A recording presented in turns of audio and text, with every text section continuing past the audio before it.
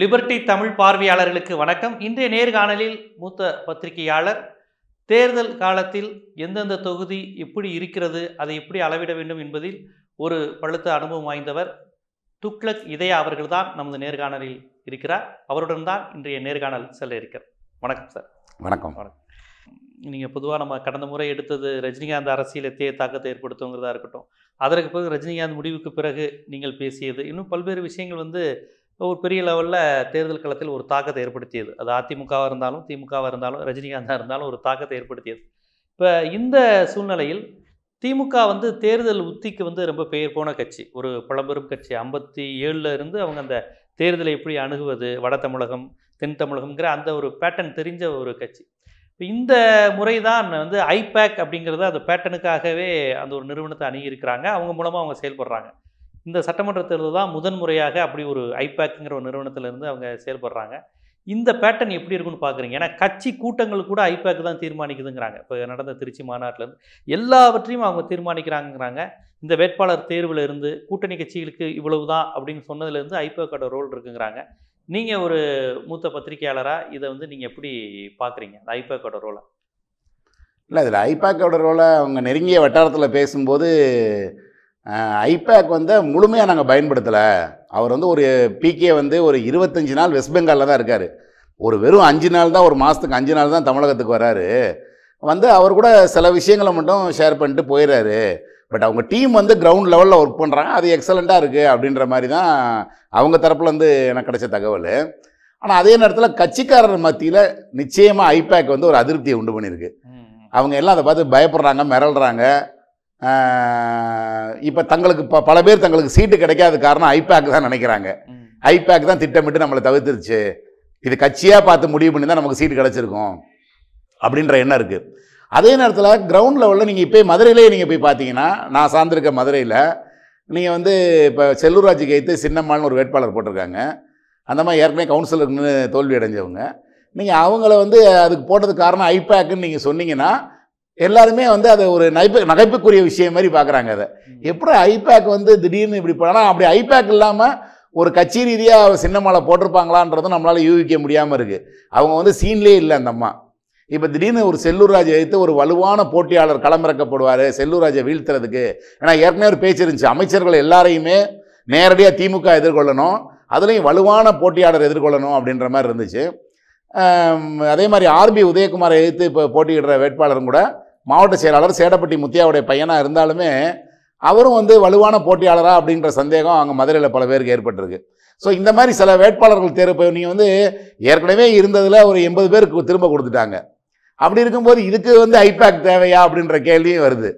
இப்போ ஐபேக் புதுசாக கிட்டத்தட்ட 83 பேர் கிட்ட திருப்பி வந்துட்டாங்க. ஒரு 15 பேர் தான் வரல. அதுல சில பேர் தொகுதி கூட்டணி கட்சிகளுக்கு போனதுனால கூட மாறி இருக்கலாம். ஏன்னா கடந்த முறை இடதுசாரிகள் கிடையாது, மதிமுக விடுதலை சிறுத்தைகள் கிடையாது. வந்ததுனால அவங்களுக்கு தொகுதிகள் போயிருக்கலாம். அதான் அப்படி இருக்கும்போது அவங்களுக்கே திரும்ப கொடுக்கறதுக்கு, ஜெயித்த சிட்டிங் எம்எல்ஏக்கே கொடுக்கறதுக்கு ஐபேக் இவ்வளவு பெரிய பணம் இவ்வளவு கொடுத்து அவங்களை ஐபேக் கொண்டு வரணுமான்ற கேள்வி இருக்கு. அப்படி ரொம்ப புதுமையாகவும் பண்ணல. நிறைய பேர் என்ன நினைச்சாங்க, ஒரு ஸ்டாலின் ஜெயலலிதா ஸ்டைல் எதுவுமே செயல்படுவாரு அப்படின்ற மாதிரி ஒரு பேச்சு இருந்துச்சு. தடாலடியா, அதாவது பாமர ஒரு தொண்டனுக்கும் பதவி கிடைக்கணும் அப்படின்னு. இப்போ இந்த சின்னம்மாளுக்கு அப்படிதான் நான் நினைக்கிறேன். ஒருவேளை அந்த மாதிரி 1-2 அவர் செஞ்சாரோ அப்படின்ற மாதிரி தெரியும். எதிர்பாராத ஒரு வேட்பாளர்களை, கமலஹாசன் சொல்ல மாதிரி எதிர்பாராத எதிர்பாருங்கள் மாதிரி திடீர்னு இவங்க எதுவும் அதை செயல்படுத்துறாங்களோ அப்படின்ற கூட இருந்துச்சு. அதாவது கட்சி தான் மெயின், நீ தனிப்பட்ட ஆளுக்கு ஜெயலலிதாவுடைய ஸ்ட்ராட்டஜி. தனிப்பட்ட நபருக்காக எந்த செல்வாக்கும் எனக்கு தேவையில்லை, எனக்கு நான் தானே ஜெயிக்கணும் அப்படின்ற மாதிரி அவங்க நிறுத்துவாங்க வேட்பாளர்களை. பலகீனமான வேட்பாளர் மாதிரி தெரியும், ஆனா அவங்க ஜெயிச்சு வந்திருக்காங்க. இப்ப அந்த மாதிரி வந்ததான் நம்ம சில பேரை மந்திரியை விட்டு எடுக்க முடிஞ்சிருக்கு. அவ்வளவு தைரியமா திரு எடப்பாடியால எடுக்க முடிஞ்சது காரணம் அவங்களாம் அவ்வளவு பலகீனமான வேட்பாளர்கள் அமைச்சராக்கி வச்சிருந்தாங்க ஜெயலலிதான்றது அது தெரியுது.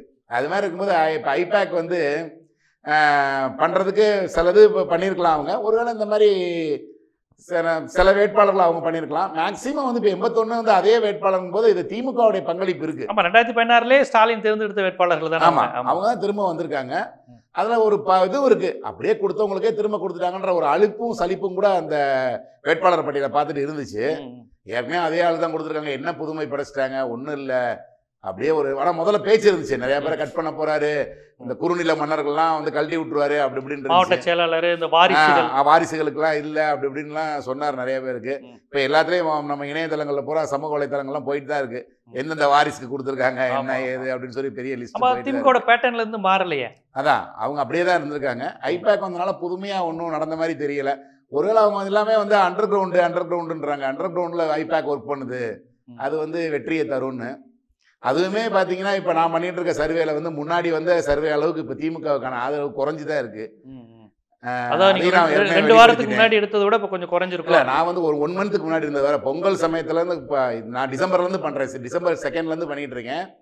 அப்போ இருந்து ஒரு பிப்ரவரி வரைக்கும் இருந்த ரிசல்ட் அப்பெல்லாம் வந்து திமுகவுக்கு வந்து 20%, 22%, 18% அப்படி இருந்துச்சு லீடு. இப்போ அந்த டிஃபரன்ஸ் பார்த்தீங்கன்னா குறைஞ்சு இப்போ ஏடிஎம்கேலாம் லீடு வர ஆரம்பிச்சிருச்சு. இப்போ நான் சமீபத்தில் நான் முன்னாடியே அவங்க சொன்னேன், நாமக்கல் மாவட்டத்தில் 1-2 தொகுதி பண்ணேன், அங்கெல்லாம் திமுக லீடு வந்துச்சு. கொங்கு பெல்ட்லேயே லீடு வருதுன்னு நான் உங்களுக்கே முதல் பேட்டி கொடுத்தேன் நான். ஆனால் அதுக்கப்புறம் பார்த்தீங்கன்னா இப்போ அதே கொங்கு பெல்ட்டில் போய் அதே தொகுதியில் திருப்பி எடுத்து ஏடிஎம்கே லீடில் இருக்கு. அதே மாதிரி கடலூர் மாவட்டத்தில் ஒரு தொகுதி எடுத்து அங்கேயும் ஏடிஎம்கே லீடில் இருக்கு. அதான் வந்து முதல்ல வந்து இந்த கவர்மெண்ட் மேலே ஒரு 10 வருஷமா நான் அலுப்பு இருக்குன்றத நம்ம பார்த்தோம். அதான் நான் சொன்னேன், அதுதான் மக்களும் பெருசாக சொன்னாங்க. அப்பயும் நான் சொன்னேன் அதிகமாக குற்றம் சுமத்தலை இந்த கவர்மெண்ட்டை அப்படின்றத உங்களோட பதிவு செஞ்சேன் நான். அதே தான் இப்பயும். அதுக்கப்புறம் இவங்க நிறைய அறிவிப்புகள் விட்டாங்க. திரு எடப்பாடி வந்து வரிசையாக பொங்கல் கிஃப்ட் கொடுத்தாரு 2500 ரூபாய், கடன் தள்ளுபடி அப்படி இப்படின்னு வரிசையாக அறிவிப்புகள் விடவும் அது வந்து மக்கள்கிட்ட வந்து இந்த கவர்மெண்ட் எதுக்கு போகணும், அது பாட்டு நல்லா போயிட்டு இருக்கே, எதுக்கு தொந்தரவு இல்லாத கவர்மெண்ட். இது முதலமைச்சர் அறிவிப்புக்கு பிறகா முதல் அறிவிப்புகள் நான் சொல்றேன். ஆமா, அந்த 2500 ரூபாய் கிஃப்ட், அதுக்கப்புறம் கடன் தள்ளுபடி எல்லாம் சொன்னார்ல, அது அந்த நகை சவரனுக்கு தள்ளுபடி அதெல்லாம் சொன்னாரு. இப்ப சொன்னதுதான் இந்த கேஸ் இதெல்லாம் இப்ப சொன்னது. நான் அதுக்கு முன்னாடியே மாற ஆரம்பிச்சிருச்சுன்றத பதிவு செஞ்சிருக்கேன். இப்ப அந்த வந்து போயிட்டு இருக்கு. பட் ஏன்னா இப்போ தேர்தல் அறிக்கை வெளியாயிருக்கு, அந்த இன்னைக்கு காலையில் தான் வெளியிட்டு இருக்காங்க. அந்த தேர்தல் அறிக்கை போய் மக்கள்கிட்ட சேர்ந்து அதனுடைய இம்பாக்ட் எப்படி இருந்தாலும் திரும்ப இதுக்கு போட்டி அதிமுக ஒரு தேர்தல் அறிக்கை விடும். இவர் 1000னா அவர் 1500 பாரு, இவர் 4000னா அவர் 5000 பாரு, அது கண்டிப்பாக இருக்கும். அப்போ இதில் 2ல் எடை போட்டு பார்த்து மக்கள் எதை சூஸ் பண்ண போகிறாங்கன்றது நம்ம அடுத்த வாரத்தில் பண்ண சர்வேல தான் அது சரியாக தெரியும். தேர்தல் அறிக்கையினுடைய பலன் என்னங்கிறது 2 கட்சி தேர்தல் அறிக்கையும் ஒப்பிட்டு பார்த்தா தான் தெரியுங்கிறீங்க. ஆமாம், 2 தேர்தல் பார்க்கணும்ல. இப்போ ஒரு தேர்தல் அறிக்கை மட்டும் எடுத்துட்டு மக்கள் வந்து அடுத்த தேர்தல் அறிக்கையை புறக்கணிச்சிருவான்னு சொல்ல முடியாதுல்ல. ஏன்னா வந்து எடப்பாடி வந்து செய்யக்கூடியவர்ன்ற ப்ரூவ் பண்ணிட்டாரு, ஏதோ வெறுமனை அறிவிச்சிட்டு போகக்கூடிய ஆள் இல்லை அப்படின்றதையும் அவர் ப்ரூவ் பண்ணியிருக்காரு. அப்போ அதுக்கும் அந்த இதுக்கும் ஒரு வெயிட்டேஜ் வரும். ஆனால் என்னதான் வந்து 10 வருஷமா இவர் செஞ்சிருக்கலாமே அப்படி இப்படிலாம் ஒரு கேள்வி வரும். ஏன்னா கவர்மெண்ட்ல இருந்தாங்க செய்யலையேன்னு. ஆனால் அவர் கடைசி நேரத்தில் கடகடன்னு 2-3 செஞ்சுட்டாரு அவர். அப்போ தேர்தல் அறிவிப்பு வரலைன்னா இன்னும் கூட கடன் தள்ளுபடி, அந்த 2500 ரூபாய் பணம், அந்த ஜிபி மாணவர்களுக்கு அந்த இலவசமா கொடுத்தது, ஆல் பாஸ், இதெல்லாம் ஒரு எஃபெக்ட் ஏற்படுத்துது. ஒரு எஃபெக்ட். ஆமா, அவங்களுக்கு ஆல் பாஸ் கொடுத்தது, அப்புறம் அந்த கவர்மெண்ட் சர்வன்ஸ் கவர்மெண்ட் ஸ்கூல் பசங்களுக்கு ரிசர்வேஷன் 7.5 அந்த மாதிரி அடுத்தடுத்து ஏதாவது அவர் செஞ்சுட்டே இருந்தாருனால அவருக்கு ஒரு பேர் ஏறி இருக்குன்னு தான் சொல்லணும். அது யாரையுமே மறுக்க மாட்டாங்க யாருமே. என்கிட்ட பேசுற சார் திமுக நண்பர்களே வந்து கண்டிப்பாக அவருக்கு ஏறி தாங்க இருக்கு. அவர் மக்கள் நீங்க சொல்றது இந்த 15 நாள்ல, இது 20 டேஸ்ல, ஒரு 20 டேஸ் 1 மந்த்துக்குள்ள அது எல்லாமே. பிப்ரவரி நீ வச்சுக்கிட்டா பிப்ரவரி கரெக்டாக வச்சுக்கலாம். பிப்ரவரியில் அவருக்கு ரொம்ப பாசிட்டிவான மாசமா இருக்கு அவருக்கு. பிப்ரவரிக்கு அப்புறம் ஆமா ஒரு பெரிய பின்னடைவுல இருந்து இப்போ ஒரு பரவாயில்ல பெரிய பின்னடைவு இருந்துச்சு. இப்போ அதுல இருந்து மீண்டு வந்திருக்காரு. இப்போ நான் வந்து ஈஸியா இப்போ போய் ஆட்சியை பிடிச்சிருவாங்கன்னு நான் சொல்ல வரல இப்ப. ஆனா வந்து அதே நேரத்துல வந்து அந்த இடைவெளி குறைஞ்சி கடும் போட்டியா மாறி இருக்கு. காரணம் மதில் மேல் பூனை மாதிரி இப்ப வெற்றி வந்து வந்திருக்குன்றதான். இதை திமுக இன்னும் வந்து உணர்ந்ததா எனக்கு தெரியல. அவங்க இன்னும் வந்து ஆட்சிக்கு வந்துட்ட மாதிரியே தான் இது பண்றாங்க. நான் ஏற்கனவே ஒரு பதிவுல கூட சொன்னேன், அவர் வந்து இன்னும் ஸ்டாலின் வந்து ஓட்டு கேட்டே வரமாட்டேங்கிறாரு. அவர் எப்போனாலும் வந்து மே 2ஆம் தேதி நம்ம தான் ஆட்சி அமைக்க போகிறோம் அப்படி இப்படின்னு அந்த மாதிரியே தான் பேசுகிறாரு மக்கள்கிட்ட. தவிர நான் ஜெயிச்சு வரணும், ஓட்டு போடுங்க, நான் வந்து இது வரைக்கும் ஒரு தடவை கூட முதலமைச்சராக இருந்ததில்லை. ஏன்னா திரு கலைஞர் வந்து எந்த அளவுக்கு இறங்குவார்னா, அவர் எம்ஜிஆர் ஆஸ்பத்திரியில் அமெரிக்காவில் ஆஸ்பத்திரி இருந்தப்ப பொதுமக்கள்கிட்ட வாக்கு கேட்கும்போது எனக்கு முதலமைச்சர் பதவி கொடுங்க, எம்ஜிஆர் திரும்பி வந்தா நான் அவரை திரும்பி அப்படின்னு அளவுக்கு பேசுறாரு. அந்த அளவுக்கு கலைஞர் வந்து ஜெயிக்கணும்னா மக்கள்கிட்ட போய் எவ்வளவு இறங்கி பேசணும் அவங்கள்ட்ட. ஏன்னா அவங்கள்ட்ட தான் நீங்க ஓட்டை வாங்கணும். அது ஆல்மோஸ்ட் பிச்சை மாதிரி தான். நீங்க அவங்கள்ட்ட போய் கேட்டுதான் இருக்கணும். நம்ம மேல உட்காந்துக்கிட்டு இருமா போட இருந்துக்கிட்டு ஓட்டு கேட்டா அது மக்கள்கிட்ட எடுபடாது. இதை கொங்கு பக்கத்துல நிஜமாவே சொல்றாங்க, ஸ்டாலின் அவர்கள் பணிவோட எங்கள்ட்ட வாட்டை கேட்கல, அவர் வந்து ஏதோ ஆட்சிக்கு வந்த மாதிரி பேசிட்டு தான் போறாரு, அவர் வாக்கு கேட்டு வர்ற மாதிரியே தெரியல. மக்களே நீங்க ஓட்டு போடுங்க, நீங்க ஓட்டு போட்டா நம்ம முதலமைச்சர் ஆக முடியும், எனக்காக வாக்களிங்க. எடப்பாடி அதை பண்றாருங்கிறீங்க. எடப்பாடி அந்த மாதிரி தான் இறங்கி பண்றாரு. அவர் மக்களோட மக்களா பேசுறதா மக்கள்கிட்ட ஒரு அபிப்பிராயம் இருக்கு. இல்ல ராகுல் காந்தி இந்த ஸ்டைல் வந்து ஐபேக் ஸ்டைலான்றது நமக்கு தெரியல. இது அவங்க சொல்லி கொடுத்த ஸ்டைலா, நம்ம தான் கவர்மெண்ட், நம்ம இன்னும் ஒரு 2 மாசம் பொறுங்க, அதுக்கப்புறம் நம்ம தான் ஆட்சி, நீங்க எல்லாத்தையும் நீங்க ரூமுக்கு வரலாம், கோட்டையில ரூமுக்கு வரலாம், இந்த பெட்டியை தூக்கிட்டு போய் அங்க பிரிச்சு அதுக்கு தனி டிபார்ட்மெண்ட் போட்டு பண்ணிடுவேன், எல்லாமே ஆட்சிக்கு வந்த மாதிரி பேசிக்கிட்டு இருக்காரு. அவரோட சேர்ந்து இருக்க சிலரும் வந்து ஆட்சிக்கு வந்த மாதிரியே ஃபீல் பண்ணிட்டு இருக்காங்கன்னு ஒரு கருத்து இருக்கு. இப்ப அதுல இருந்து மாறி இன்னும் மக்களா போய் மக்கள் பிரச்சனைகளை சொல்லி மக்களுடைய, அதாவது மக்கள் பிரச்சனையை தான் மனுவா அதை வாங்கி போடுறேன், அதை நான் பிரிச்சு பார்த்து 100 நாள்ல தீர்த்துருவேன் தானே சொன்னாரு. நேத்து கூட தேர்தல் அதெல்லாம் வந்து ஆட்சிக்கு வந்த பிறகுதான் செய்யணும். அது இன்னைக்கு வந்து ஒரு நம்பிக்கை ஊட்டுற மாதிரி சில விஷயங்களை அவர் செய்யணும். இப்ப அதுல எல்லாம் வந்து எவ்வளவு மனு விழுந்துச்சு, தொடர்ந்து செஞ்சுக்கிட்டு இருக்காரா, எல்லா ஊர்லயும் செஞ்சாரா அப்படின்றதே தெரியலையே. அது இப்ப தொடர்ந்து நடக்குதா இல்லைன்னு நினைக்கிறேன். அது 2 ஊர்ல 3 ஊர்ல பண்ணாங்க, அதுக்கப்புறம் அவங்களுக்கே அது சரியா வரலன்னு நினைச்சு விட்டுட்டாங்களா என்னன்னு தெரியல. இப்ப எல்லாம் அந்த மனுப்பெட்டியை எங்கேயும் வைக்கிற மாதிரி தெரியலையே. இப்ப மனுப்பெட்டியை எடுத்து தேர்தல் வெற்றி பெற்றவனே அதை உடைச்சு ஒவ்வொரு பிரச்சனையா 100 நாள் தீர்ப்பு. அந்த மனுப்பெட்டி இப்ப எங்கெங்க வச்சிருக்காங்க? இப்ப அது தெரியலையே. 234 தொகுதியிலும் இல்லையா? இல்லையா, அதான் தெரியல, எனக்கு தெரியல அப்படி வச்சிருக்காங்களான்னு. அப்படி ஒரு செய்தியும் பரப்பப்பட்டதாகவும் தெரியல. அப்படி உங்களுக்கு எனக்கு தெரியற அளவுக்கு ஒரு பத்திரிகையாளருக்கு தெரியற அளவுக்கு பரப்பப்பட்டிருக்கணும்ல. நீங்க ஃபீல்டுல வேற ஒவ்வொரு கொங்கு மண்டலம் ஊரு கிராமம் எல்லாம் போயிட்டு இருக்கீங்க. அதனால வந்து அப்படி இருக்க தெரியல. அவர் கூட்டம் போற கூட்டங்கள்லாம் வச்சு அதை எடுத்து பண்ற மாதிரி தான் நான் கேள்விப்பட்டேன். அவர் ஒவ்வொரு தொகுதிக்கும் போற மாதிரி இருந்துச்சுல, ஒவ்வொரு தொகுதிக்கும் அவர் போகும்போது அங்க பெட்டி வைப்பாங்க, அதுல போடுறதா கலெக்ட் பண்ணிக்காங்க. ஒரு ஊருக்கு பெர்மனண்டா வைக்கல அப்படின்னு நினைக்கிறேன் நான். அப்ப நீங்க சொன்ன மாதிரி கொங்கு பகுதியில இப்ப கொஞ்சம் அந்த செல்வாக்கு குறையுது. அப்படிங்கிறப்ப கொங்கு பகுதி மட்டும் இல்ல, ஈவன் தென் தமிழகத்திலே குறையுது. தெற்கை நீங்க போயிட்டு வரீங்க? போயிட்டு வரேன். திண்டுக்கல் மதுரை மாதிரியா? தென்காசியில 2 தொகுதி, தென்காசி மாவட்டத்துல 2 தொகுதி பார்த்தேன், விருதுநகர் மாவட்டத்துல 2-3 தொகுதி பார்த்துட்டேன். இப்போ உதாரணத்துக்கு சில தொகுதியில் திமுக வருது, நான் இல்லைன்னு சொல்லல. கரூர்ல வந்து செந்தில் பாலாஜி தான் லீடிங் வருவார், அவர் தான் ஜெயிப்பார், நான் முழுமையா நம்புறேன். அதே மாதிரி விருதுநகர் மாவட்டத்துல திருச்சுழி தொகுதி இருக்கு, அங்க தங்கம் தென்னரசு அவர் தான் உறுதியா ஜெயிப்பான்னு சொல்றேன். மதுரை மாவட்டத்துல பண்ணிருக்கேன், அங்க வந்து மதுரையில கிழக்கு மூர்த்தியை உறுதியா ஜெயிப்பார் நான் நம்புறேன். இங்கெல்லாம் வரும், ஆனா நான் சொல்ற மாதிரி ஸ்வீப் அடிச்சிட்டு வரும் அப்படின்ற மாதிரி இருக்கு. சொல்ல எனக்கு தயக்கமா இருக்கு. அது 2 மாசம் முன்னாடி இருந்துச்சு. 2 மாசத்துக்கு முன்னாடி நான் 180 வரைக்கும் கூட வர்றதுக்கு வாய்ப்பு இருக்குன்னு நண்பர்கள்ட்ட சொல்லிட்டு இருந்தேன். 180 சீட் கூட திமுக அணி வர்றதுக்கு வாய்ப்பு இருக்குன்னு.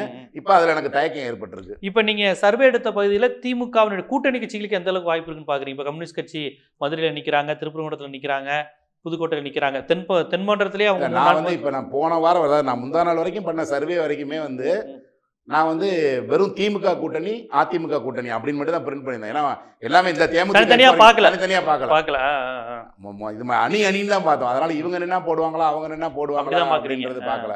ஆனா இப்போ வந்து அது நிச்சயமா வந்து நீங்க வந்து நிறைய இடத்துல போராட்டம் நடக்குது, மதிமுக கொடுத்துருக்க கூடாது, கம்யூனிஸ்ட் கொடுத்துருக்க கூடாதுன்னு போராட்டம், அதெல்லாம் திரும்ப எப்படி ஒட்டுவாங்க அப்படின்றது தெரியாது. அதே மாதிரி ஏடிஎம்கேக்கு அந்த பிரச்சனை இருக்கு, பிஜேபிக்கு கொடுக்கக்கூடாதுன்னு போராட்டம் நடந்துச்சு, கோயம்புத்தூர் தெற்குல கூட நடந்துச்சு. அது மாதிரி அவங்களுக்கு அவங்க இதுலேயும் அந்த மாதிரி பூசல், சில கேடஸ் ஒழுங்கா ஒர்க் பண்ணாமல் போகிறது, அந்த வாய்ப்புகள்லாம் இருக்கு. அது 2 பேருமே சந்திக்கக்கூடிய பிரச்சனை தான். அது வழக்கமாக கூட்டணி கட்சியில் கொடுத்தோன்னே வரக்கூடிய படுத்துக்குவாங்க, நிறைய பேர் படுத்துக்குவாங்க. பாஜக எப்படி இருக்கு கொங்கு மண்டலத்தில்? இல்லை, பாஜக வந்து நீங்கள் 2016 ஒரு ஓட் பேங்க் இருந்துச்சு அவங்களுக்கு, கோயம்புத்தூர் கொங்கு மண்டலத்தில், கோயம்புத்தூர் அந்த வட்டாரத்துலலாம் இருந்துச்சு. ஆனால் எப்போ இந்த டிமானிட்டைசேஷன் நவம்பர் 2016 வந்துச்சோ, அதுக்கப்புறம் ஜிஎஸ்டி வந்ததுக்கப்புறம் அவங்களுடைய மனோபாவம் மாறி இருக்குன்றதான் என்னுடைய கணிப்பு. ஏன்னா நீங்கள் வந்து போன தடவை நல்லா நீங்கள் கவனிச்சு பார்த்தீங்கன்னா 2014 சிபி ராதாகிருஷ்ணன் 3,89,000 ஓட்டு வாங்குறாரு. அதே நேரத்தில் ஏடிஎம்கே வந்து தனியாக நிற்கிதாங்க, ஏடிஎம்கே ஜெயிச்சிச்சு, அவங்க வந்து 4,31,000 ஓட்டு வாங்குறாங்க. நீங்க 2ஐயும் கூட்டினா 8 லட்சத்துக்கு மேல ஓட்டு. இப்ப போன எலெக்ஷன் வருது, 2 சேர்ந்துருச்சு, அப்பா 8 லட்சம் வந்துருண்டா ஓட்டு அப்படின்னா 392 வந்துச்சுங்க. அதாவது 389 சிபி ராதாகிருஷ்ணன் வாங்கின ஓட்டை விட வெறும் 3000 ஓட்டு தான் ஏடிஎம்கே கூட சேர்ந்ததுக்கு அப்புறம் அவருக்கு வந்திருக்கு. இது யார் ஓட்டு டிரான்ஸ்பர் ஆகலன்னு எடுத்துக்கலாம். இதுல பிஜேபி ஓட்டு தான் அதிகமா. ஏடிஎம்கேக்குன்னு ஒரு ஓட் பேங்க் எப்பயும் இருக்கும், அந்த ஓட் பேங்க் வந்து எப்படியும் குறையாது. ஆனால் வந்து பிஜேபிக்கான வாக்கு தான் குறையிறதுக்கு வாய்ப்பு இருக்குது. ஏன்னா பிஜேபி கட்சிக்காரங்க மாற்றி போட மாட்டாங்க, அவங்க வந்து தான் கட்சி அப்படின்னு போட்டுருவாங்க. ஆனால் பிஜேபி அனுதாபிகள் இருப்பாங்கல்ல, ஆதரவாளர்கள், அவங்களுக்கு போடலாம் அப்படின்ற மாதிரி எண்ணத்தில் இருப்பாங்கல்ல, அந்த மாதிரி போகிறவங்க வந்து இந்த அங்கே எம்எஸ்எம்இ அவங்களாம் கடுமையாக பாதிக்கப்பட்டதாக ஒரு பேச்சு இருக்குது. அவங்களாம் இப்போ ஜிஎஸ்டி முதல்ல 20 லட்சம் வரைக்கும் வேணான்னாங்க. இப்போ எம்எஸ்எம்இ நீங்கள் எடுத்து பதிஞ்சிருந்தாவே நீங்கள் கண்டிப்பாக ஜிஎஸ்டி நம்பர் எடுத்தாகணும்னு கம்பல் பண்ணுறாங்க. அந்த மாதிரி ஒரு கண்டிஷன் இருந்துச்சு. அதனால் அவங்களாம் எரிச்சலாக தான் இருக்காங்க பிஜேபி மேலே. அதனால் பார்த்தீங்கன்னா நீங்கள் போன தடவை 2016 தனியாக நின்று வானதி சீனிவாசன் 33,000 ஓட்டு வாங்கியிருக்காங்க கோவை தெற்கில். ஆனால் இப்போ அவங்க தனியாக நின்றுருந்தாங்கன்னா 33,000 வாங்கியிருக்க முடியாதுன்றதான் என்னுடைய கணிப்பு. ஏன்னா அது வந்து அவங்களுடைய பெர்சனாலிட்டிக்கு நான் சொல்லலை, பாஜக எப்படி இருக்கும்னு அவங்களுடைய பெர்சனாலிட்டிக்காக நான் சொல்லலை. நான் வந்து அவங்க தனிப்பட்ட முறையில் அவங்களுக்கு மதிப்பு குறைஞ்சி போச்சுன்னு சொல்லலை, பாஜகவுடைய அங்கே நம்பகத்தன்மை குறைஞ்சிருக்கு அப்படின்றதுக்காக சொல்ல வரேன். அதனால இப்போ வந்து அவங்க போய் அதிமுகவோட சேரும்போது அதிமுகவே முதல்ல ஓட்டு போடணும், பிஜேபிக்கு ஏற்கனவே பிஜேபிக்கு போட்ட அனுதாபிகள் ஓட்டு போடணும், அதெல்லாம் வந்து குறையும். இதெல்லாம் வந்து கமலஹாசனுக்கு போகிறதுக்கு வாய்ப்பு அதிகம். ஓ, கமலஹாசன் தான் பிஜேபி ஓட்டை பிரிக்க போறாரு. கண்டிப்பாக இந்த இதில் வந்து அங்கே வந்து அந்த ஓட்டை வந்து அதிகமாக அவர் பிரிக்கிறதுக்கு வாய்ப்பு இருக்கு. ஏன்னா அங்கே திமுகவும் இல்லை, பாஜகவும் காங்கிரஸ் தான் போறாங்க. அதனால கமலஹாசன் வந்து விருத்தாச்சலத்தில் விஜயகாந்த் ஜெயிச்ச மாதிரி கமலஹாசன் கோவை தெருக்குல ஜெயிச்சா நான் ஆச்சரியப்பட மாட்டேன். வெற்றி பெற கூட வாய்ப்பு இருக்குங்க பாக்குறீங்க? வெற்றி பெற கூட வாய்ப்பு இருக்கு, ஒரு சின்ன மைனர் இதுல நேரோ இதுல. காங்கிரஸ் கொங்கு மண்டலத்தை பொறுத்தவரைக்கும் காங்கிரஸ் கொஞ்சம் வலுவா இருக்க பகுதி தான். இடதுசாரிகளும் அங்கே நிறைய தொழிற்சங்கங்களாக இருக்கனால சிபிஎம் சிபிஐயும் அங்கே வலுவாக இருக்குது. கொங்கு நாடு மக்கள் தேசிய கட்சிங்கிற ஒரு கவுண்டர் அமைப்பும் அங்கே இருக்குது. அங்கே கணிசமாக இருக்கக்கூடிய கவுண்டருக்கு அடுத்து இருக்கக்கூடிய அருந்ததி மக்கள் கட்சியும் 2-3 அருந்ததி அமைப்புகளும் திமுகவை ஆதரிக்கிறாங்க. இதையெல்லாம் மீறி கமலஹாசன் வெற்றி பெற்றார். அதான் நான் சொன்னேன், இந்த நம்ம அரித்மெட்டிக்கே பார்த்தோம்னா அது வந்து ஃபெயிலியர் ஆயிரும்னு தான் சொல்கிறேன் நான். இப்போ நம்ம எதான் சொன்னேன், இப்போ நீங்கள் வந்து முதல்ல வந்து ஏடிஎம்கேக்கு 4,31,000 ஓட்டு, பிஜேபிக்கு 289 வாங்கியிருக்காங்க, கூட்டினா 8 லட்சம் வந்துச்சா வரல இல்லை. அதே மாதிரி தான் இங்கேயும் நடக்கும். சம்டைம்ஸ் சர்ப்ரைஸ் நமக்கு கிடைக்கும்.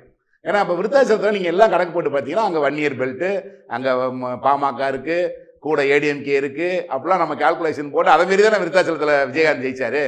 அதே மாதிரி தான் வரும். ஏன்னா அங்கே திமுக இல்லைன்றப்ப திமுக காரனே கமலஹாசன் போட வாய்ப்பு இருக்கு. அதே மாதிரி ஏடிஎம்கேயே கமலஹாசன் போக வாய்ப்பு இருக்கு. பிஜேபி வேணாம்னு நினைக்கிறேன். டிஎம்கே டிஎம்கே ரெண்டு பேருமே நம்ம கட்சி இல்லையா அப்படின்ட்டு அவன் கோவத்துல டிஎம்கே அலையன்ஸ்க்கு போட மாட்டான், ஏடிஎம்கே காரன். ஆமா, கமலுக்கு போட்டு போயிடுவாங்க. அதே மாதிரி ஏடிஎம்கே அலையன்ஸும் டிஎம்கே போட இப்படி மாறிடுவாங்க அப்படின்னு நினைக்கிறேன். அதனால தான் கமலஹாசன் அப்படி ஒரு வாய்ப்பு வரும். ஆமா, இது இப்போ மேஜிக் பாலிடிக்ஸ்ல இந்த மாதிரியான அரித்மெட்டிக்கே கணக்கிட முடியாது. அவன் விரும்பி போட்டதா இருக்காது. இது நடக்கும், சில சர்ப்ரைஸ் நமக்கு கிடைக்கும், அதெல்லாம் வாய்ப்பு இருக்கு. அந்த தெற்கு தொகுதி அப்படி ஒரு கமலஹாசனுக்கு ஒரு லக்கடிக்கிறதுக்கான சான்ஸ் இருக்குன்னு சொல்ல வரேன். எப்படியா இருந்தாலும் பாஜகவுக்கு கிடைத்து வந்த அனுதாபி வாக்குகளை கொங்கு மண்டலத்தில் கமல் பிரிப்பார் நம்புறீங்க? கண்டிப்பா கண்டிப்பா அவர் தான் பிரிக்க போறாரு. அவர் தான் பிரிப்பார். திமுகவால பிரிக்க முடியாது. ஏன்னா அது பிஜேபி அனுதாபோட திமுகவுக்கு வராது.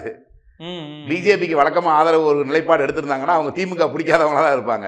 அந்த ஓட்டு திமுகவுக்கு போக போறது இல்லை.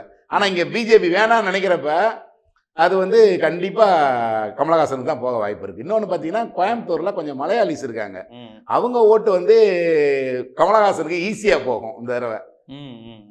அவங்க வந்து பிற மொழியினர் வாக்குகள் கமலை விரும்புவாங்க. அதாவது அங்க இருக்கக்கூடிய தெலுங்கு செட்டியார், நாயக்கர் போன்றவங்க, மலையாளிஸ், மார்வாடி, அந்த மாதிரி மக்கள். கமலஹாசன் வந்து ஒரு நியூட்ரல் பர்சன், ஒரு இந்த தமிழ் உணர்வு அப்படி இப்படிலாம் நிறைய இது பண்ணி அந்த தமிழ் தேசியம் இதெல்லாம் பேச மாட்டாரு.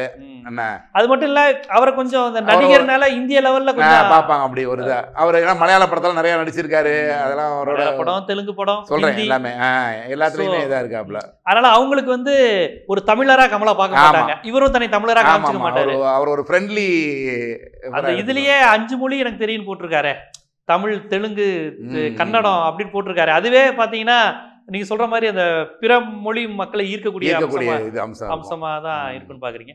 இப்ப நீங்க அந்த அமைச்சர்கள் இப்படி யாராவது அவங்களுடைய இடங்கிற மாதிரி ஏதாவது பார்க்கணும்? திண்டுக்கல் சீனிவாசன், செல்லூர் ராஜு, அந்த ராஜேந்திர அந்த இவர் செந்தில் பாலாஜி, இன்னொரு பாலாஜி, இந்த மாதிரி மினிஸ்டர்ஸோடைய தொகுதியெல்லாம் எப்படி இருக்குன்னு பாக்குறீங்க? இல்லை, இப்போ முதல்ல நம்ம சவுத்துலேருந்து வந்தோம்னா முதல் மினிஸ்டர் கடம்பூர் ராஜு, கீழேருந்து வந்தோம்னா அவருக்கே ஒரு பெரிய ரிஸ்க் ஃபேக்டர் வந்து உட்காந்துருக்கு. டிடிவி தினகரன் அங்கே போயிருக்காரு, அவருக்கு நிச்சயமா அவரை அழிச்சிட்டு தான் டிடிவி தினகரன் ஜெயிக்கிறாரோ இல்லையோ காலி பண்ணிடுவார் அங்கே அப்படின்றது பெரிதாக நம்பப்படுது. ஆனால் அங்கே நான் கேள்விப்பட்ட வரைக்கும் அங்கே ஒரு 57,000 முக்குளத்தூர் வாக்குகள் இருக்கு அப்படின்னு சொல்றாங்க. ஆனால் நாயக்கர் வாக்கும் கணிசமாக இருக்கலாங்க. நாயக்கர் வாக்கு ஒரு 25,000 வாக்கு இருக்குன்றாங்க. அவங்க முழுமையாக வந்து தன்னுடைய மந்திரி, அவங்களுக்கு இனத்துக்கே ஃபர்ஸ்ட் தான் மந்திரின்னு கேள்விப்படுறேன் நான் அவங்க சமூகத்துக்கு. அதனால அவர் வந்து ரொம்ப விரும்புறாங்க. கடம்பூர் ராஜு கடந்த முறையே 450-500 வாக்கு வித்தியாசம், ஆமா, ரொம்ப கம்மியான வாக்கு வித்தியாசம் ஜெயிச்சாரு. அதனால இந்த தடவை அந்த சமூகம் அவருக்கு தான் போடுன்றது. அது போக வந்து பிற சமூகங்கள் அவர் மந்திரிங்கிறனால போடலாம் அப்படின்றது வாய்ப்பு. ஆனா இப்ப இவர் போனனால அந்த முக்குளத்தூர் வாக்குகள் முழுமையா வந்துடும். அது மாணிக்கராஜா எப்படியாவது பண்ணி இவரை அங்க நம்பிக்கையோட கூட்டு போயிருக்காரு, அதுக்காக போராடுவாரு. இவரும் நிறையா பணம் செலவு பண்ணுவார், அதெல்லாம் இருக்குது. அதனால் வந்து தொகுதியில் வந்து ரொம்ப ஃப்ரெண்ட்லியாக சிரிச்ச முகத்தோடு இவர் அப்படியே போய் ஆர்கே நகரில் பண்ண மாதிரி பண்ணுவார் டிடிவி தினகரனும். அதனால் அவர் வந்து வெறும் முக்குளத்தூர் வாக்குகளை மட்டும்தான் அவர் வந்து கழட்டிட்டு வருவாருன்றது சொல்ல முடியாது. அதை தாண்டியும் கொஞ்சம் ஓட்டுகளை அவர் ஈர்க்க முடியும் அவர். அதனால இப்போ வந்து கம்யூனிஸ்ட் வந்து அது என்ன சமூக ரீதியாக எதுவும் பண்ண போறாங்களா அப்படின்றது நமக்கு தெரியல. இன்னைக்கு தான் ஈவினிங் தான் அவங்க வேட்பாளர் கம்யூனிஸ்ட் வேட்பாளர் போட்டாங்க. சீனிவாசன் ஒரு நபரை போட்டிருக்காங்களா? அவர் என்ன சமூகத்தவர் என்னன்னு நமக்கு தெரியல. ஏன்னா அங்க வந்து சமூகத்துடைய வாக்குகள் அவரும் தெலுங்கு மொழி பேசுவரா இருந்தா அதிமுகவுக்கு ரொம்ப பின்னடைவை ஏற்படுத்தும்னு பாக்குறீங்க. அந்த வாக்குகள் ஆமா ஆமா. ஆனா அது வந்து 26 வாக்குகள் தான். அது வந்து பெரும்பாலும் கம்யூனிஸ்டுக்கு பிரியாது. அந்த போட மாட்டாங்கன்னு நான் நினைக்கிறேன். ஏன்னா அவர் மினிஸ்டர் தான் அவங்க விரும்புவாங்க.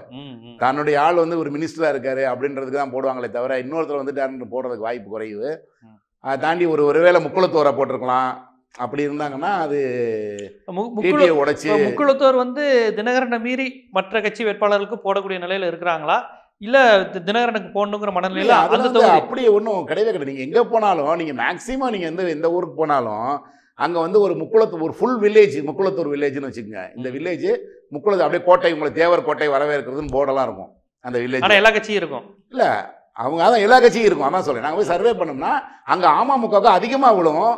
ஆனால் வந்து ஏடிஎம்கேக்கு விழுவும், டிஎம்கேக்கு விழுவும், அந்த மாதிரி தான் நாம் தமிழருக்கு விழுவும். அதிமுகவும் இருக்கா?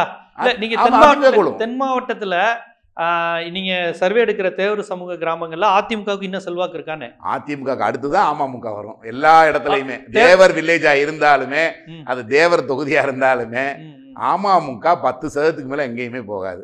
ஆனா அதிமுக 20% கூட.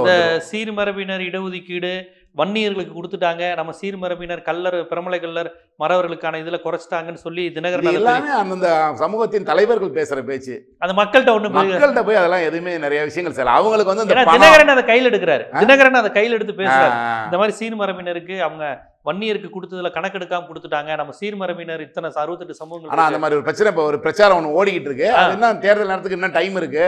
அது போய் அந்த அளவுக்கு ரீச் பண்ணி மக்கள்ல கீழ்மட்ட வர. நீங்க சொல்றது இப்போ வரையும் அதிமுக தேவர் சமூகம் அதிமுக தான் சார்பா இருக்கு. அதான் நான் சொல்றேன். அதை வந்து அதிமுக திமுக எல்லா கட்சிக்கும் சார்பா இருக்குன்ற. நாம் தமிழருக்கும் அந்த கிராமத்துல ஓட்டு விழுகும், தினகரனுக்கும் விழுகும். அதான் சொல்றேன். அது வந்து ஒரே கட்சிக்கு அப்படியே முழுமையா நாங்க போனோம்னா 100 பேர் அங்க சந்திக்கிறோம்னா 100 பேர் அமமுக குக்கர்னு டிக் பண்ணி தரமாட்டான். அங்க 20 ஏடிஎம்கே விழுகும், ஒரு 25 திமுக விழுகும், ஒரு 20 அமமுக விழுகும், நாம் தமிழருக்கு ஒரு 5 விழுகும், கமலஹாசனுக்கு 2 விழுகும். எல்லாத்துலயுமே டிக் இருக்கும். திமுகவுக்கும் தேவர் சமூகம் தாராளமா வாக்களிக்கிறாங்க. எவ்வளவு பேர் இருக்காங்க. ஐ.பெரியசாமி இருக்காரு, தங்கம் தென்னரசு இருக்காரு, மூர்த்தி எம்எல்ஏ இருக்காரு. எல்லாரும் இவங்க தேவர் சமூகம் தானே. அவங்களோட சேர்ந்தவங்க, அவங்க குடும்பம், எவ்வளோ ஒரு பேர் கட்சியில் எவ்வளவு தேவர்கள் இருக்காங்க, எவ்வளவு இது பண்றாங்க. அப்ப கேஸ்ட் வந்து பெரிய ஃபேக்டரா இருக்காது. கட்சி தான் பொது தேர்தலில் வந்து பெருசா அது வந்து எடுக்காது. நீங்க நம்ம அதை வச்சு நமக்கு கொஞ்சம் லைட்டா சிலிப்பி விட்டு பார்க்கலாம். அதுல கொஞ்சம் யார் கொஞ்சம் உணர்ச்சி வசப்படுறாங்களோ அவங்களாம் உணர்ச்சி வசப்படுவாங்க. மற்றபடி அவங்கள பொறுத்தவரை யார் சிஎம்மா வரணும், யார் வரக்கூடாது, அந்த பக்கம் தான் மெயினா இருக்கும். நீங்க வந்து இந்த பணமே அப்படிதான் சொல்றேன். பணம் கொடுத்தா கூட சில தொகுதிகள் அதிகமாக விளையாடுற பணம் கொடுக்குற இடத்துல மட்டும்தான் அந்த மாதிரி வரலாம். ரெண்டாவது, நீங்கள் வந்து ஒரு இடைத்தேர்தலுக்கு போய் பணம் கொடுக்குற மாதிரியோ ஒரு ஜாதி ரீதியாக பண்ணுற மாதிரியோ நீங்கள் கார்னர் பண்ணி நீங்கள் இந்த தெரு வந்து ஒரு யாதவர் தெருனா உடனே அதுக்கு ஒரு யாதவர் பிரமுகர்களை 10 பேரை கூட்டு வருவாங்க. அந்த தெருவில் விட்டுக்கிட்டே இருப்பாங்க. மாறி மாறி ஒவ்வொருத்தராக போவாங்க. எல்லாரையும் பேசி கீசி இது பண்ணி நெருக்கடி கொடுத்து அப்படியே இந்த நேரமும் கண்காணிச்சிட்டு இருக்க மாதிரியே ஒரு ஃபீல்ல இருப்பான் அந்த வாக்காளர் போகிறான். வாங்கின பணத்துக்கும் சொல்லி செஞ்சு கொடுத்த சத்தியத்துக்கும் இந்த மக்களை அந்த தலைவர்கள்ட்ட ஒத்துக்கிட்டதுக்கும் நம்ம மீறி பண்ணக்கூடாதுன்ற ஒரு கில்ட்டி இருக்கும் அவனுக்கு. அதனால ஒரு பயந்துகிட்டே சரி என்ன சொன்னதை போய் போட்டுருவோண்டான்ற மாதிரி போடுவாங்க. ஆனால் இந்த தேர்தலில் இப்போ பொது தேர்தலில் அப்படி இல்லை. நீங்கள் கட்சிக்காரங்களே காசு வாங்கிட்டு அதில் பாதி ஆட்டையை போட்டுட்டு போய் பப்ளிக்கிட்ட கொடுக்க மாட்டாங்க. ஒன்று பப்ளிக் தேர்தலில் முழுசா போய் சேரும். ஏன்னா அந்த அமைச்சர் வந்து அந்த கட்சிக்காரங்களுக்கு அவங்க ஊருக்காரங்களாம் கூட போட்டு அனுப்புவாங்க. அப்போ வந்து முழுமையாக போய் சேர்ந்துரும். ஏன்னா ஒவ்வொரு தெருவையும் ஒரு மினிஸ்டர் வாட்ச் பண்ணிட்டு இருப்பாரு. இப்போ மினிஸ்டர் அவர் தொகுதியை வாட்ச் பண்ணுறதே கஷ்டம். அவர் அடுத்த தொகுதியை போய் எங்கே பார்க்குறது? அவர் மாவட்டத்தில் இருக்க மற்ற தொகுதியெல்லாம் போய் பார்க்க முடியாது. அது மாதிரி எல்லாருக்குமே மாவட்ட செயலாளர்கள் எல்லாருக்குமே அவங்கவுங்க தொகுதியில் தப்பிச்சா போதும்னு நிலைமை இருக்கும்போது அவங்க தொகுதியிலேயே பணப்பட்டுவாடா ஒழுங்காக நடக்காது, அவங்க சொல்லி வச்ச மாதிரி போகாது, அவங்க மக்களும் வந்து கொடுத்த வாக்குறுதியை வந்து மீறிடுவாங்க. சரி உங்களுக்கு தான் பாங்க, அப்புறம் மாற்றிடுவாங்க. முதல்ல வந்து அப்படி செய்ய மாட்டாங்க. இந்த இடைத்தேர்தலாம் வந்து பயந்துக்கிட்டு போட்டுருவாங்க. அப்புறம் இதே மாதிரி ஒரு கட்சிக்கு 2 கட்சி 3 கட்சி வாக்கு கொடுத்தா இது பணம் கொடுத்தா அவன் யாருக்கு போட முடியும்? பணத்துக்காக போட முடியாது. அதே மாதிரி நீங்கள் இன்னொன்று கேளுங்க, ஜாதி ரீதியான்றீங்க. நீங்கள் கொங்கு மண்டலத்துக்கு போனால் எல்லாருமே கவுண்டர் தான் நிறுத்த போறாங்க. ஒரு தேவர் பெல்ட்ல போனா எல்லாருமே தேவர் தான் நிறுத்த போறாங்க. ஒரு நாடார் பெல்ட் மக்களுக்கு வேற சாய்ஸ் இல்லையே. மக்களுக்கு வேற சாய்ஸ் இல்லைங்க. அப்ப எல்லா நாடாரும் எங்க போடுவாங்க? 3 நாடார் நிப்பாங்க. அப்ப 3 பேருக்கும் போட முடியாது. நாகர்கோயில் திருநெல்வேலி நாடார் தான் போடுவாங்க. அதே மாதிரி முக்குளத்தோர் இந்த பக்கம், வன்னியர் நார்த்தில் வந்தீங்கன்னா அப்போ எல்லா வேட்பாளரும் எடுத்துவாங்க. அதனால ஜாதி ரீதியாக வந்து ரொம்ப பிரியாது இது. இல்லை மினிஸ்டர்ஸ் தக்க போவாங்களா? நிப்பாட்டி இருக்க மினிஸ்டர்ஸ் திண்டுக்கல் சீனிவாசன் நிற்கிறாரு, செல்லூர் ராஜு அவர்கள் நிற்கிறாங்க. எல்லா கடம்பூர் ராஜுக்கு அந்த சிக்கல் சொன்னோம். ஆமா. அடுத்து வந்தீங்கன்னா ராஜேந்திர பாலாஜி, அவர் சிவகாசி தொகுதி வேணாம், அங்க டஃப்பா இருக்கும் அப்படின்னு சொல்லி அவர் ராஜபாளையத்துக்கு போயிட்டாரு. அது விமர்சனத்துக்கு ஆளாயிருக்கு. அதுக்கப்புறம் இந்த பக்கம் வந்தீங்கன்னா மணிகண்டன் ஏற்கனவே மினிஸ்டர் போயிட்டாரு. மதுரைக்கு வந்தீங்கன்னா 2 மினிஸ்டர்ஸ், செல்லூர் ராஜு அண்ட் இவர் ஆர்பி உதயகுமார். ஆர்பி உதயகுமார் தொகுதியை பிரமாதமாக வச்சிருக்காரு. அது எல்லாரும் ஊரறிஞ்ச விஷயம். எல்லாருக்கும் ரொம்ப நல்லா வச்சிருக்காரு. அவரு இது தொகுதியை தவிர வேற எங்கேயும் போக மாட்டாரு. அதுலேயே சுற்றி சுற்றி வருவார். அங்கே ஒவ்வொரு தெருவாக போயிட்டு இருப்பாரு. இந்த இப்போ அம்மா கோயில்னு ஒன்று ஆரம்பிச்சு அந்த பத்திரிகையை வந்து தொகுதி பூரா தெருவுக்கு தெரு போய் அவரே போய் டிஸ்ட்ரிபியூட் பண்ணிட்டு வந்தார். அவங்களெல்லாம் அழைப்பு கொடுத்து அங்கே வர வச்சு அவங்களுக்குலாம் சாப்பாடு போட்டு அந்த மாதிரி எந்த நேரமும் அவங்களை கவனிச்சிட்டே இருப்பார்.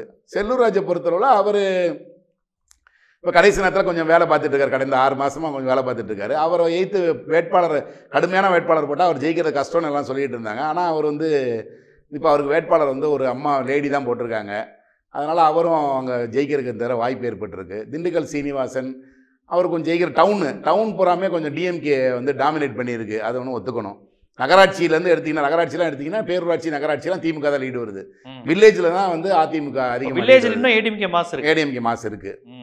நகராட்சி பேரூராட்சியிலாம் மாநகராட்சி அதிலெல்லாம் வந்து திமுக தான் லீடு வருது அதிமுக. அதனால் நான் அவர் கொஞ்சம் கஷ்டம். அதுக்கப்புறம் இது நம்ம வெள்ளமணி நடராஜன் இருக்காரு. அவர் வந்து இப்போ அவருக்கு எதிராக இனிகோ இருதயராஜுக்கு கொடுத்துருக்காங்க. அங்கே பிள்ளைமார் ஓட்டு அதிகமாக இருக்குது. 70,000 ஓட்டு வரைக்கும் இருக்குது. அவர் கிறிஸ்தவ பிள்ளைமார். பட் அங்கே வந்து பிள்ளைமார் ஓட்டு அதிகமாக இருக்குது. மைனாரிட்டி ஓட்டு அதிகமாக இருக்குது. கிறிஸ்டின் அண்ட் முஸ்லீம் அதிகமாக இருக்குது. அதனால அவர் ஈஸியாக வெள்ளமணி நடராஜனை ஜெயிச்சு வந்துருவாரு. ஆமாம், அவர் கிறிஸ்தவ கூட்டமைப்பு திமுக கூட கணக்கு வர மாட்டார். கிறிஸ்தவ கூட்டமைப்பினுடைய தலைவர். ஆமாம், அவர் கிறிஸ்தவ நல்லெண்ணெய் இயக்கம்னு இயக்கம் வச்சிருக்காரு. ஆனால் அவருக்கு அந்த கூட்டணி மாதிரி கொடுக்கல. அவருக்கு திமுகலே தான் திமுக கணக்கு தான் வருது. அதை வந்து அதாவது நீங்கள் வந்து கூட்டணிக்கு கொடுத்து அதை திமுக சின்னத்தில் போட்டின்னு சொல்லுவாங்க.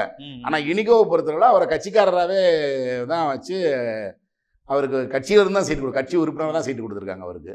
அவர் கூட்டணிக்கு உதயசூரியன் சின்னத்தில் போட்டிடுவார்னு அவர் கொடுக்கல, கட்சிக்காரராகவே தான் கொடுத்துருக்காங்க. அப்போ அப்படி பார்த்தா இப்போ இனிக்கோ இருதயராஜ், செந்தில் பாலாஜி போன்றவங்களுக்கு வெற்றி வந்து உறுதியாகுது. கண்டிப்பாக உறுதி, அதில் மாற்றமே இல்லை. அவங்க 2 பேருக்கு உறுதி, மூர்த்திக்கு உறுதி, தங்கம் தென்னரசுக்கு உறுதி. இதெல்லாம் நான் பார்த்த வரைக்கும், நான் எல்லா தொகுதியும் பார்க்கல, 234 தொகுதியும் பார்க்கல, நான் பார்த்த வரைக்கும் இந்த தொகுதியெல்லாம் கன்ஃபார்ம்டாக உறுதியாக இருக்கும். இப்போ நீங்கள் பார்த்த சவுத்து, கடைமடை, கொங்கு மண்டலம் வரையும் சொல்லிட்டீங்க. இப்போ இது தவிர்த்து வட தமிழகம் வந்து எப்படி இருக்குது? வட தமிழகம் நான் இன்னும் பார்க்கல. ஒரே ஒரு தொகுதி கடலூர் மாவட்டத்தில் மட்டும் பார்த்தோம். அந்த தொகுதியில் வந்து 6% அதிமுக தான் முன்னணி வந்துச்சு. அது ஒருவேளை வன்னியர் அந்த சேர்ந்திருக்கனாலயா அதிமுக பாமக நல்லா ஜெல் ஆகுது கெமிஸ்ட்ரி. ஆமாம், ஜெல் ஆயிருக்குன்னு தான் அர்த்தம். இப்போ வந்து எங்களுக்கு வந்து ரிசல்ட்டை பார்த்தா ஜெல் ஆயிருக்கு. 2வது 10.5. இப்போ நீங்கள் அமைதியாக விட்டுருந்தா கூட 10.5 அவங்களுக்கு பெரிய திருப்தியாக இருந்திருக்காது. அங்கங்கே இதுக்கு எதிர்ப்பு கிளம்புது பாருங்க. எல்லா இடத்துலையும் நமக்கு செஞ்ச ஒரு உதவிக்கு இவருக்கு எதிர்ப்பு கிளம்புது அப்படின்னா அது வந்து ஒரு இவங்களுக்கு ஒரு பெருமையாகவும் ஒரு சிஎம் மேலே ஒரு அனுதாபம் வர்றதுக்கு வாய்ப்பு இருக்குல்ல வன்னியர்கள் மத்தியில். ஒரு எந்த எதிர்ப்புமே கிளம்பாம போயிருந்தா கூட நடந்த 10.5 வந்து நமக்கு என்ன செய்ய போகுதுன்னு கூட இருந்திருப்பாங்க. பட் இது இவங்களுக்கு கொடுத்தது தப்புன்னு அங்கங்கே எதிர்ப்பு கிளம்பும் போது இவங்களுக்கு ஒரு நமக்கு நல்லதுதான் பண்ணியிருக்காரு போல இருக்கு. அதான் இவ்வளவு எதிர்ப்பு வருது. அப்ப இது பெரிய விஷயம் போல இருக்கு. வட தமிழகத்துல ஏடிஎம்கே ஃபேவரா போக வாய்ப்பு இருக்கு. வட தமிழகம் அது வெற்றிங்கிற அளவுக்கு போகுமா? அப்ப நீங்க சொன்ன 15 விழுக்காடு கேப் இருந்தது கொஞ்சம் கொஞ்சமா குறையுதுன்னு சொன்னீங்கல்ல. இப்ப ஏடிஎம்கே 6 வந்துருச்சுன்றேன். அந்த விழுக்காடு குறைஞ்சு அதிமுக கூடி இப்ப அதிமுக 6% வட மாவட்டத்துல கூட வந்திருக்கு. எங்களுடைய ஒரு தொகுதியில மட்டும். அது மற்றதெல்லாம் பண்ண போகிறோம். அப்போ பண்ணும்போது தெரியும். நெக்ஸ்ட் வீக்கில் ஓரளவுக்கு ஒரு ஐடியா கிடைக்கும். இப்போ இந்த வாரிசு அரசியல் கான்செப்ட் இந்த தேர்தல் எப்படி இருக்குன்னு பார்க்குறீங்க? உதயநிதி நிற்கிறாருங்கிறது, பலர் வந்து திமுகவில் வாரிசு அரசியல் நிற்கிறாங்க, மாவட்ட செயலாளர் மகனே நிற்கிறாங்கிற விமர்சனம் வந்திருக்கு. அதெல்லாம் நிற்குமா? அதை தாண்டி அவங்க ஆளுமை ஜெயிக்குமா? இல்லை, அவங்க ஆளுமை தான் ஜெயிக்கும்னு நான் நினைக்கிறேன். ஏன்னா இது வந்து நம்ம வந்து நீங்கள் ராஜ்யசபா எம்பி ஆக்கி அனுப்புனா அது ஒரு விமர்சனத்துக்கு ஆளாகலாம். இல்லை ஒரு எம்எல்சி ஆக்கிட்டு அப்படின்னு பண்ணால் இது பண்ணலாம். இல்லை அவர் எம்எல்ஏ ஆகாமல் கொண்டு திடீர்னு சீஃப் மினிஸ்டர் ஆகலாம் ஆகலாம். அவங்க நேரடியாக இந்த என் மகன் இந்த உன் ஊரில் நிறுத்துறேன், நீ ஓட்டு போட்டு ஜெயிக்க வச்சா நான் எம்எல்ஏ ஆக்குறேன், அப்படி தானே? ஒன்றும் ஒளிமறைவு கிடையாதுல்ல அதில். அப்போ உதயநிதி வந்து மக்கள் தானே நிறுத்துறாங்க. நீ ஓட்டு போட்டு ஜெயிச்சா நான் எம்எல்ஏ ஆக்குறேன் அப்படின்னு நிறுத்துறாங்க. அப்போ ஒவ்வொருத்தருக்குமே அதான். தங்கம் தென்னரசுக்கு தங்கப்பாண்டியனோட பையன்னு ஒரு விமர்சனம் வருது. ஏற்கனவே வெற்றி பெற்றவரும் அதான் சொல்கிறேன். அவர் 3-4 தடவை ஜெயிச்சார் அவரு. நான் சொல்கிறேன் அவரை இப்பயும் போட்டுட்டு தான் இருக்காங்க. அதே மாதிரி கனிமொழியும் எந்த காலத்துல இருந்தோ அரசியல் இருக்காங்க, அவங்களையும் சொல்லதான் செய்யறாங்க, ஸ்டாலினையும் சொல்லதான் அதை செய்யறாங்க. மக்கள்கிட்ட எடுபடுறது இல்ல, எடுபடுறது எதிர்கட்சியில் வைக்கிறவங்க. இப்ப தமிழிசைக்கும் ஒரு அவங்களுக்கும் கடுமையான போட்டி நடந்துச்சுன்னு சொன்னாங்க தூத்துக்குடியில. நான் அப்பயே என்னுடைய இதுல சொன்னேன், நான் என்னுடைய பேட்டியில அது அவ்வளவு பெரிய போட்டியே கிடையாது, கனிமொழி ஈஸியா ஜெயிச்சு வந்துருவாங்க அப்படின்னு. அது மாதிரிதான் ஈஸியா ஜெயிச்சு வந்தாங்க. ஏன்னா அவங்கள வந்து இது கலைஞர் மக வாரிசு அரசியல் அப்படிலாம் பார்க்கல. மக்களை பொறுத்தளவுல வந்து ஒரு அறிமுகமான பேசினா அதுக்கு ஒரு மதிப்பு கொடுக்க தான் செய்யறான். அந்த நியாயம் கூட அவன் நினைக்கிறதுக்கு வாய்ப்பு இருக்கு. ஒரு அப்பா செத்து போயிட்டாரா அந்த பதவியை பையனுக்கு கொடுக்கறது அது நம்ம மக்களோட மைண்ட் செட். அப்பா போனதுக்கு பையன் தானே வரணும், அந்த மைண்ட் செட். இவனே அந்த மைண்ட் செட் தான் இருக்கா மக்கள். கவர்மெண்ட்ல வந்து கம்பேஷன் கிரவுண்ட்னு வச்சு அப்பா செத்து போயிட்டா அந்த குடும்பத்தை காப்பாத்துறக்கா பையனுக்கு வேலை, பிள்ளைகளுக்கு வேலை கொடுக்கறதுன்னு ஒரு கான்செப்டே வச்சிருக்காங்க. அதே மாதிரிதான் அரசியல்லையும் அதை வந்து பெருசா வந்து குடும்ப அரசியல் சொல்லி எங்கேயுமே எடுபடல. நம்ம இந்தியால பல ஊர்ல எல்லாருமே அப்படிதான். ராஜசேகர் ரெட்டி இறந்தனைக்கே ஜெகன்மோகன் ரெட்டி ஒன்றும் இல்லையா, அது எல்லாமே அவரோட என்டிஆர் மந்தனைக்கு அவன் மருமைங்க. எல்லா இடத்துலையும் அப்படிதான் வந்துகிட்டு இருக்கு. ஒரு இதுலையும் வந்து அவங்கவுங்க பையன் இறந்தனைக்கு அது அன்புமணி ராமதாஸ் இங்க, தேமுதிக ஒய்ஃபு மச்சினே எல்லாரும் அவங்கவுங்க, அமித்ஷா பையன் இப்போ பெரிய பவர்ஃபுல் போஸ்ட்ல இருக்காரு. எல்லா குடும்பத்திலையும் வந்து அவங்கவுங்க.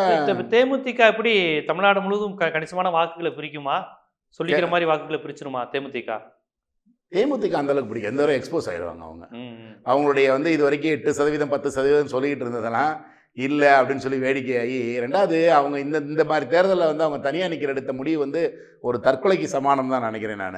அவங்க நிற்க மாட்டாங்கன்னு கூட இன்னும் பேசியிருக்கு. அட்லீஸ்ட் ஏதாவது ஒரு கூட்டணியிட போனால் கூட அவங்க நாளைக்கு இந்த கூட்டணியில் சேர்ந்தனால எங்களுக்கு ஓட்டு குறைஞ்சி போச்சு அப்படின்னு சொல்லலாம். இல்லை அந்த கூட்டணியோட சேர்ந்து கொஞ்சம் வாக்கு அதிகமானதுனால இவ்வளோ வாக்கு எங்களுக்குன்னு சொல்லிக்கலாம், ஏதோ சொல்லி தப்பிக்கலாம். அவங்க தனியாக நின்னாங்கன்னா அவங்க 2% வாக்கு கிடைக்கிறது கூட சந்தேகம். ஏன்னா நிச்சயமா அவங்க தோத்துருவாங்கன்னு தெரியறப்ப அவங்களுக்கு போடுறவங்களே கூட போடாம விட்டுறது வாய்ப்பு இருக்கு, ஓட்டை வேஸ்ட் பண்ணணுன்ற மாதிரி. அதனால ரொம்ப கம்மியான வாக்கு. ஓபிஎஸ் உடைய நிலை எப்படி இருக்குன்னு பாக்குறீங்க? துணை முதலமைச்சர் தொகுதி எப்படி எதிர்த்து தங்க தமிழ்ச்செல்வன் நிற்கிறாரு, 2 பேருமே மண்ணின் மைந்தர்கள், எப்படி இருக்குன்னு பாக்குறீங்க போட்டி? இல்லை அங்கே வந்து அவர் இது வரைக்கும் ஓபிஎஸ் வந்து தேர்தலில் சட்டமன்ற தேர்தலில் தோத்ததில்லை. 4 தடவை போட்டியிருக்காரு, 4 தடவையும் ஜெயிச்சிட்டாரு. 2 தடவை பெரியகுளம் தொகுதி, அதுக்கப்புறம் டீலிமிட்டேஷனில் வந்து அது ரிசர்வ் தொகுதி ஆயிடுச்சு பெரியகுளம். ஸோ அதனால் போடிக்கு அவர் மைக்ரேட் ஆனார். போடி வந்து ஏற்கனவே வந்து பேசிக்கலி எம்ஜிஆர் காலத்துலேருந்து ஆண்டிப்பட்டி போடிலாம் வந்து பக்கா அக்மார்க் ஏடிஎம்கே தொகுதி. அதனால தான் ஜெயலலிதா அதை சூஸ் பண்ணி அவங்க 89 ஃபஸ்ட்டு கட்சி ஆரம்பித்தப்போ சேவல் சின்னத்தில் அங்கே வந்து போட்டிட்டாங்க. இவ்வளோ தொகுதி தமிழ்நாட்டில் இருக்கும்போது அதை செலக்ட் பண்ணி வந்தது காரணம் அவங்க தான். அங்கே கண்டிப்பாக நமக்கு வந்து எம்ஜிஆர் இந்த ரெட்டலை இதுக்கெல்லாம் ஓட்டு இருக்கும் அப்படின்றது தான். அந்த சினிமா மோகமும் கொஞ்சம் இருக்கும் அப்படின்றனால வந்தாங்க, அதை நம்பி ஜெயிச்சாங்க. அதனால தான் அங்கே வந்து வெண்ணிராடை நிர்மலாவை எதிர்த்து போட்டாங்க ஜானகனிலேருந்து 89. ஆமாம். ஆனால் வந்து ஜெயலலிதா ஜெயிச்சு வந்துட்டாங்க. அதுக்கப்புறம் அந்த தொகுதிக்கு இவர் பன்னீர்செல்வம் போனார். அங்கே இது வரைக்கும் 2 தடவையும் வெற்றிகரமாக ஜெயிச்சிட்டாரு. அங்கே அவருக்குன்னு ஒரு மரியாதை இருக்குது. ரெண்டாவது சிஎம் கேண்டிடேட்டு, முதலமைச்சர் துணை அமைச்சர், அதுவே மக்களுக்கு ஒரு பெருமையாக இருக்கும். அவர் செய்கிறாரு செய்யலைன்னு ஒரு இருந்தால் கூட கடைசி நேரத்தில் எலெக்ஷன் நேரத்தில் அவர் இறங்கி வந்து ஓட்டு கேட்கும்போது சரி தோத்தா அசிங்கண்டா பாவம், அந்த மாதிரி ஒரு பெரியவர், ஒரு மரியாதைக்குரியவர், அவரை தோக்க விடக்கூடாது. தங்க தமிழ்ச்செல்வன் அந்த அளவுக்கு இணையா இல்லையா? அவரும் இந்த மண்ணின் மைந்தர் தான். ஜெயலலிதாவுக்காக தனது சட்டமன்ற உறுப்பினர் பதவியை விட்டு கொடுத்தவர். இந்த இமேஜ் எல்லாம் இருக்காதா? இருக்கும். அவருடைய தொகுதி வந்து ஆக்சுவலாக ஆண்டிப்பட்டி தொகுதி. அவர் ஆண்டிப்பட்டி தொகுதியில் இருந்திருந்தாருன்னா அவரே விரும்பி கேட்டது ஆண்டிப்பட்டி தொகுதி தான். அவர் விருப்ப மனு போட்டது எல்லாமே அதில் தான் அவர் வந்து விரும்பினார். ஆனால் அவருக்கு அங்கே இருக்க சூழ்நிலை சரியில்லாதனால அவருக்கு இங்கே கொடுத்துட்டாங்க. அங்கே ஏற்கனவே வெற்றி பெற்ற மகாராஜன் அவர் தம்பியை எதிர்த்து வெற்றி பெற்றார். அண்ணன் தம்பிக்குள்ள சண்டை, உறவே புரிகிற அளவுக்கு ஆயிடுச்சு. சரி, அப்படி நமக்காக குடும்பத்து உறவையே கட்சிக்காக முறிச்சுக்கிட்டவருங்கிறனால அது ஏற்கனவே அவர் தான் கொடுப்பாங்கன்னு சொல்லி தான் தங்க தமிழ்ச்செல்வன் மாவட்டம் பிரிக்கும் போதே வந்து பெரிய குளத்தையும் போடியையும் ஒரு மாவட்டமாக பிரித்து அதை தங்க தமிழ்ச்செல்வன் கொடுத்தாங்க. அப்பயே இது ரிசர்வ் தொகுதினால இவருக்கு போடி தொகுதிதான்றது அப்பயே தெரிஞ்சு போச்சு எல்லாருக்கும். ஆனால் இவர் மோதுவார். ஆனால் பணம் அந்த அளவுக்கு செலவழிக்க முடியுமான்றது தெரியலை. திமுக அந்த அளவுக்கு அவர் பணம் வலிமையை கொடுக்குமா, பேக் பண்ணி நீங்கள் பண்ணுங்க, செலவு பண்ணுங்க, நாங்கள் கொடுக்குறோம் அப்படின்னு சொன்னாங்கன்னா அவர் இறங்கி தீவிரமாக வேலை செய்வார். அப்படி இல்லை அப்படின்னா அவருக்கே கொஞ்சம் கடைசியாக தான் இருப்பார், பணம் செலவழிக்க யோசிப்பார். அந்த மாதிரி நிலைமை இருந்துச்சுன்னா கஷ்டம். பார்க்குறீங்க அதிமுகவை பொறுத்தவரையும் அதிமுக வாக்குகளை அமமுகவும் பிரிக்காதாங்க. ஏன்னா தினகரனும் அங்கே செல்வாக்கானவர் அந்த தேனி மாவட்டத்தில். அவர் அங்கேருந்து தான் நாடாளுமன்றத்துக்கு சென்றார். உண்மைதான் அவர் பிரிப்பாங்க. ஆனால் அதான் சொல்கிறேன், இந்த ஓபிஎஸ்ன்ற அந்த ஒற்றை மந்திரம் அந்த இருக்குல்ல, மந்திர வார்த்தை, ஓபிஎஸ்ங்கிற மந்திர வார்த்தை, அதுக்கு அங்கே ஒரு மரியாதை இருக்கும். அதை வந்து அவ்வளோ தூரம் ஈஸியாக பண்ணிட முடியாது. நீங்கள் வந்து அவர் இல்லாமல், ஓபிஎஸ் இல்லாமல் வேறு அதிமுக வேட்பாளர்னு வைங்க, அது வந்து கடுமையாக பாதிக்கும். இப்போ பெரிய குளத்துலையும் அங்கே தேனி பார்லிமெண்ட்டில் வந்து ஓபிஎஸ் பையன் ரவீந்திரநாத் ஜெயிக்கிறாரு. ஆனால் ஆண்டிப்பட்டி தொகுதியிலையும் பெரிய குளத்துலையும் இடைத்தேர்தல் நடந்துச்சு. அது ரெண்டுலையுமே திமுக ஜெயிச்சிருச்சு. அதுக்கு காரணம் அமமுக பிரித்த வாக்குகள் தான் காரணம். ஆனால் அதே நேரத்தில் அமமுகவில் தங்கத்தமிழ்ச்செல்வன் நின்னும் ரவீந்திரநாத்தை தோற்கடிக்க முடியல. அதே கான்செப்ட் தான் நீங்கள் இங்கே வச்சுக்கலாம். இப்போ அது சரி, அது சரி. அவர் வந்து பிரிப்பாரு. ஆனால் அதை தாண்டி வந்து தொகுதியில் மக்கள் கட்சி மனநிலை அதிமுகவுக்கு எதிர்ப்பாக கூட இருக்கலாம். ஆனால் அந்த கேண்டிடேட் மேலே ஒரு இமேஜ், அந்த மாதிரி காரணிகள் வந்து அங்கே செயல்படும் அப்படின்னு பார்க்குறீங்க. சென்னை எப்படி திமுக வழக்கம் போல கைப்பற்றுமா, இல்லை எதுவும் மாறுதல் வரும்னு நினைக்கிறீங்களா? சென்னைக்கு இந்த தடவை திமுகவுக்கு அதிக வாய்ப்பு இருக்குன்னு தான் நினைக்கிறேன் நான். ஏற்கனவே போன தடவை அவங்க இப்போ பெரும்பாலான சீட்டுகளை எடுத்துட்டாங்க. இந்த தடவை ரொம்ப கம்ஃபர்டபுளாக எடுத்துருவாங்க அப்படின்னு தான் நினைக்கிறேன் நான். கண்டிப்பாக கடந்த முறை நீங்கள் சொன்னப்போ ரஜினி ஃபேக்டர் இருந்தது. அப்புறம் ரஜினி ஃபேக்டரே இல்லாமல் ஒரு தடவை நேர்காணல் எடுத்தோம். இப்போ இந்த சூழ்நிலையில் திமுக அதிமுக அமைச்சர்கள் வேட்பாளர்கள் அறிவித்த நிலையில் எப்படிலாம் மாறி இருக்கு, என்னெல்லாம் போகும், இன்னும் பிரச்சார நாட்கள், இன்னும் வரப்போகிற பிரச்சார உத்தியில் என்னெல்லாம் மாற்றங்கள் வரும்னு தெரியல. திமுக அதிமுக ரெண்டுக்கும் சொல்கிறாப்புல எஜ்ஜில் தான நிலையில் தான் கொங்கு மண்டலமும் தெற்கவும் இருக்குன்னு இருக்கீங்க. பார்ப்போம் என்னென்ன மாற்றங்கள் வருதுன்னு. இன்னும் வர காலங்களையும் வரக்கூடிய திருப்பங்களை வச்சு உங்களுடைய கள நிலவரங்களை வச்சு நம்ம நேர்காணல் எடுப்போம். உங்கள் நேரம் ஒதுக்கி நமது பார்வையாளருக்கு கள நிலவரங்களை எடுத்து சொன்னதுக்கு மிக்க நன்றி. ரொம்ப நன்றி.